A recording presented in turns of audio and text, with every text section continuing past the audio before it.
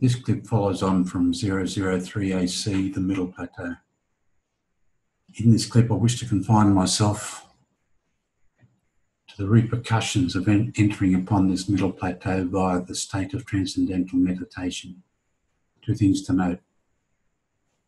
Firstly, the faculties of the soul are intellect, memory, and will. Fantasy is a part of memory.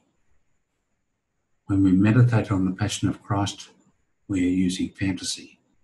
Should we, God forbid, be sitting in a room imagining tortures we can inflict upon someone we hate, we are also using fantasy. Secondly, those who practice meditation perfect their ability at the same meditation. Those who enter upon the Middle Plateau are open to the influence of the demons. This influence can vary from a mere thought to actual physical form. It is painful to know people who practice this meditation and who tell their stories of what they saw and who they met on the plateau. So what does the individual experience? And what dispositions are in the individual prior to the meditation? In answer to the latter, I said that the age-old question of salvation is very much to the fore. Does the individual seek self or God? I maintain that in entering upon the plateau, the individual ipso facto is seeking self.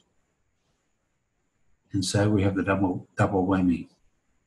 Satan and self are a combination. But having said that, it's paramount to understand that a demon cannot make us say no to God.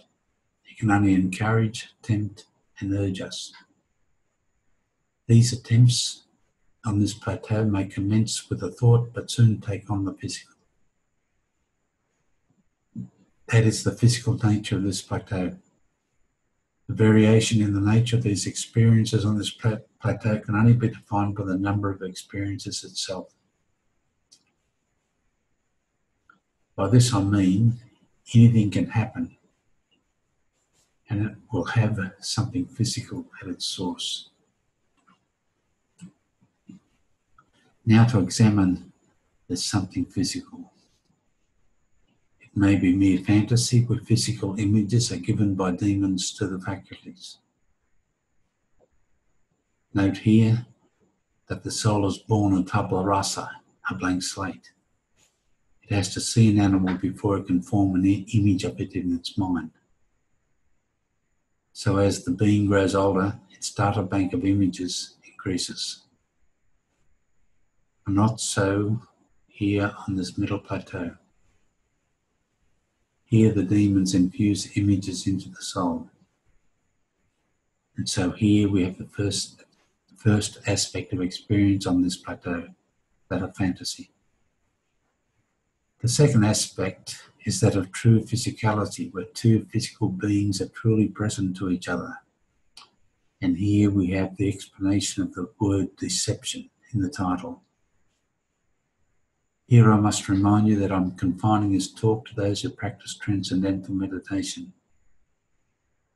I'm not referring to such a case as a demon appearing to someone under the guise of someone else.